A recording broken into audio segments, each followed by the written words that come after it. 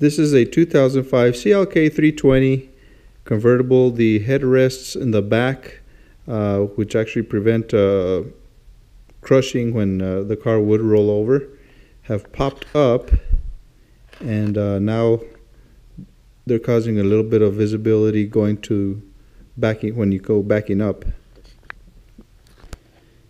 One thing I do need to mention is when the back headrests are engaged, the top will not go down. It's got some kind of safety issue on it, just to give you a heads up. So if they are engaged, the top will not go down.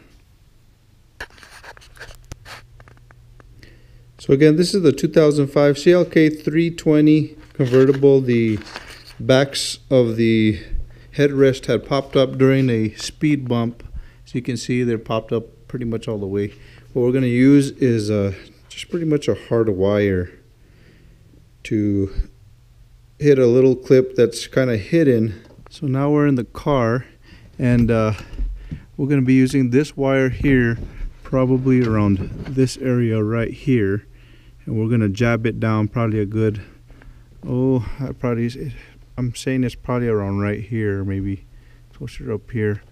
And there's a little device that you actually have to hit down like a button, and as you're doing that, you push down the headrest with some force because it's spring loaded. So we're gonna feel about right here. I think we're only going down about maybe 8 inches down. You're gonna feel a little button down in this area as you're pushing down. You gotta feel around until once you actually hit the button down, you gotta use your body weight to push this downward, and it'll fall back into place. So I think we figured out where the button's at. And now we gotta just push it down. And there you go. And nice and snug where it goes. Now we're gonna do the other side. We're gonna go ahead and do the other side right away.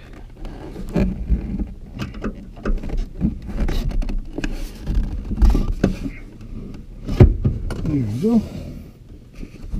Pull that rod out. And there you have it. Nice and snug back in place. And you're done.